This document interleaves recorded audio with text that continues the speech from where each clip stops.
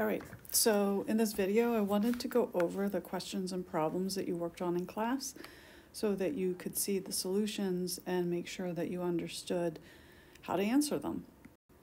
So let's get started. Okay, the first question has to do with the relationship between period and the quantities dealing with the simple harmonic oscillator, like the spring constant and the mass. So just start off, omega is the square root of k over m. This is equal to 2 pi times the frequency, and frequency and period are inversely related. From that, I could find that period is equal to 2 pi, the square root of m over k. So that's okay if you didn't know that or work through that. You might just look at your equation, but I thought it was helpful to look at how we might get at it that way. So here we can see directly how period relates to mass and spring constant. So if we make the mass bigger, you can see that the period will also get bigger. And I'll just say it'll get longer because it's amount of time. So as mass increases, period will increase. In the second question, if we keep the mass the same but make the spring constant get bigger, so if k gets bigger, what happens to the period? Well, because it's in the denominator, the period is just actually going to get shorter. So this is just understanding how these quantities determine or play a factor into these values. In this problem, this is just practicing identifying the different constants that we see in these equations of motion. We might want to compare this to the general expression that we saw in our book, a cosine omega t plus phi. And so we know that this number out front is our amplitude, so that is 35 centimeters. We can actually, it's kind of common not to be too worried about how we express the amplitude, whether it's in centimeters or meters, because we're not doing any more calculations with that. Other things I can get right away, omega is going to be 14, and that's per second, and the phase angle is pi over 4. Now to get some of the other values, we're going to have to do a little bit more work. Omega is equal to the square root of k over m. And so I already know what omega is, but I wanted to figure out what the spring constant is. So I can rearrange this expression. I'm going to square it first. And k is going to equal to m times omega squared. And we're told that the mass is 2 kilograms, and our omega was 14. So our spring constant turns out to be 392 newtons per meter. From omega, again, I could get the frequency, the regular frequency.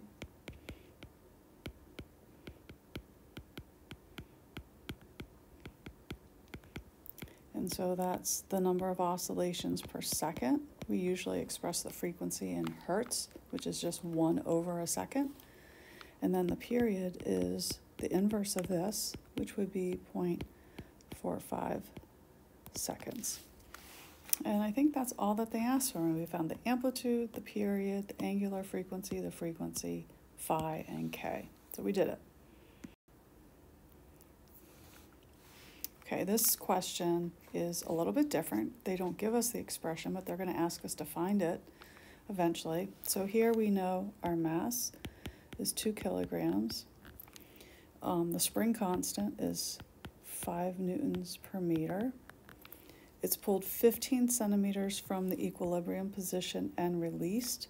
So 15 centimeters becomes our amplitude. So they gave us a lot of information. Because it was released, it didn't have any velocity at that point. Therefore, the mass was not going to move any further away from the equilibrium position, and that's why it becomes the amplitude. The angular frequency of this motion we can use our values we were given, the spring constant and the mass, and that ends up to be 1.58 per second. The amplitude I already found was 15 centimeters. The period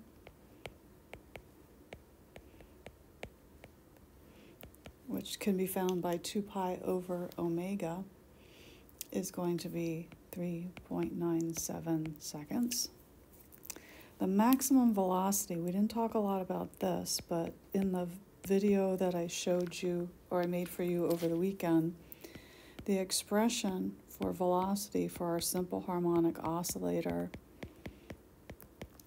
looks like this because we take the derivative of the position. This amplitude becomes the maximum value that the velocity can have. It goes between positive and negative values. So Vmax is omega times A. So it's 1.58 times 15 centimeters. If I do it this way, my velocity will be in centimeters per second. I get 23.7 centimeters per second. And where will the maximum velocity happen? That's going to happen when x is equal to 0, because at that point all the motion is kinetic energy. And finally, the equation describing the motion for this situation, if we look at the sort of general way that we write it, we actually realize that because x is equal to the amplitude at t equals 0, that's going to mean that our phi is equal to 0 because we don't need any phase angle. And so our expression is going to be x of t is 15 centimeters times the cosine of 1.58 t. And so that is how we could express the position of this object at any time. Okay, so here's a different question using your graph knowledge. This is a graph of position versus time. Again, it looks like a cosine function that describes our simple harmonic motion really well. It's asking when we have the most negative velocity. So we should remember that the slope of this graph will give your velocity. And so we want to find the steepest slope, and we also want the slope to be negative. So it looks like the steepest slope occurs like right around here, these locations, because there it is negative and it's the steepest it gets. And so that, if this time is t over 2, because right here is t, and this is halfway in between, so that's going to be at t over 4. Okay? All right. A mass on the end of a spring undergoes simple harmonic motion. When the mass is at its maximum displacement from equilibrium, what is its instantaneous velocity? We want to remember that this is a turnaround point. And so because of that, the velocity has to be equal to 0. If it was moving at the maximum displacement, it would be displaced more because it could keep moving. So we want to remember that the velocity is 0 at that point. All right, here's another question. What happens if our amplitude is doubled? How will that affect the period? And how will that affect the maximum velocity? So remembering from a couple slides ago, we said Vmax was equal to omega times A. So if A is doubled, Vmax will also double. But the period doesn't depend at all on the amplitude. So that does not change. So we wanna choose the answers where t remains the same, and then we have to look for the one where the Vmax doubles, and that becomes b. It does not increase by a factor of the square root of 2. Here we want to know when in this graph of x versus t, so position versus time, when does it have its most negative acceleration? Again, we kind of go back to the video from the other day where I actually derived the expressions for velocity and acceleration. And since you're taking the derivatives of sines and cosines, when we get to acceleration, we actually realize that we can write the acceleration as minus omega squared x. So when a is the most negative, and that would be when it's equal to minus omega squared a, then x has to be equal to a because of that negative sign. And so that's going to occur here and here. T equals 0 was not a choice, but t equal to the period was a choice, and so that becomes my answer. And finally, here's a graph of acceleration versus time. So that's a little bit different. Notice it's acceleration. And remember, I just found in the last slide I read that acceleration can also be found as minus omega squared times the position. And so when would the object have the most negative displacement? Okay, so that if x is negative, a will be positive, and the biggest that x can be would be x equal to minus a. But in any case, we're looking for the biggest positive accelerations, which is going to be here and here. And so this is going to be 0.15 right here, and that is an answer. This one was 0.35, and so that's not one of the answers, so we eliminate this as a possibility. Okay, now we're going to get into the questions about energy and the pendulum. That was the second set of questions.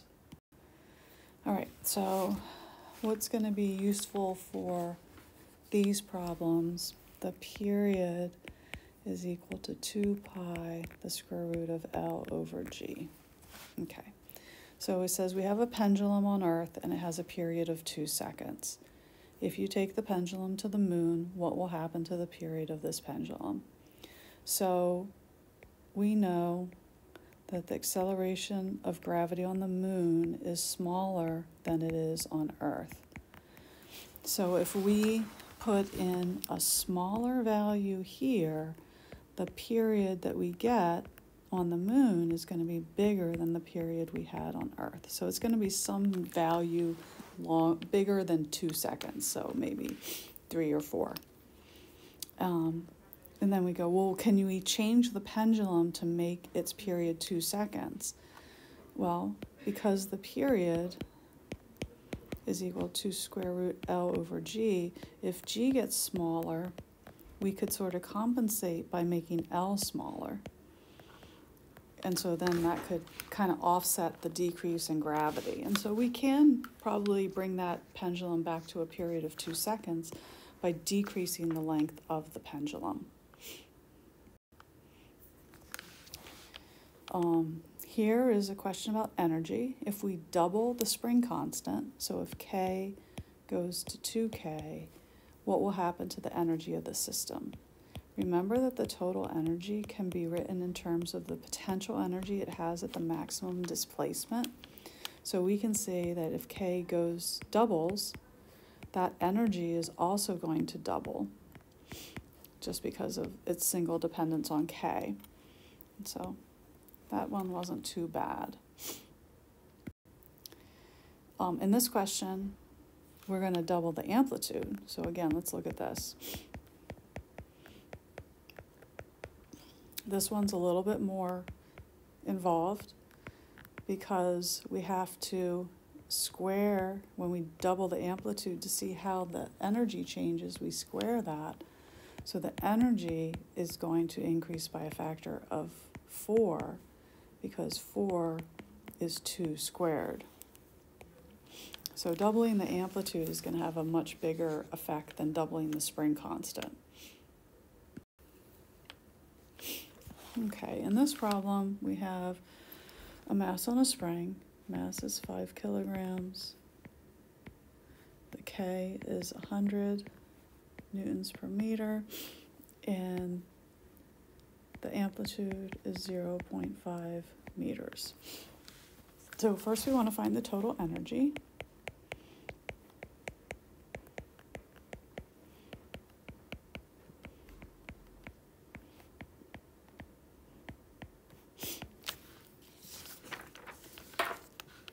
And so that gives us 12.5 joules. Then it wants to find the speed of the mass when the spring is compressed 25 centimeters. This is a case where we're using conservation of energy. Basically, given a value of x, what is the value of velocity? So let's just simplify this a little bit.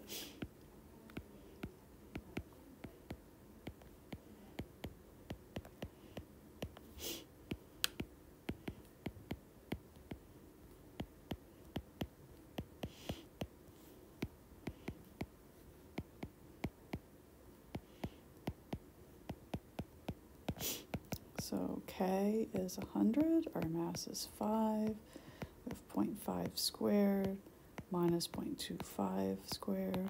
And this, all that's under the square root, we get a speed of 1.94 meters per second. In order to figure out the maximum speed, let's see if I did have another one. The maximum speed will occur when x is equal to 0, because all the energy is kinetic. So we want to set k equal to E total. So 1/2 mv squared is equal to 1/2 ka squared. V is going to be the square root of k over m times a squared. And that turns out to be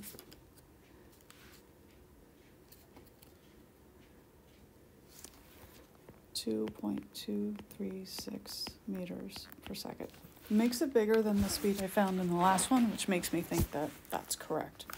Notice I could have also found Vmax as omega times A. That was from one of the previous expressions we used.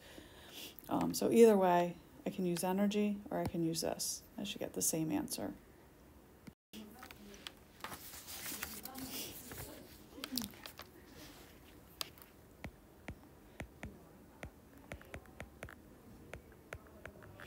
Okay, this question is about the period of a pendulum. It asks what happens if I keep the length of the string the same but I double the mass.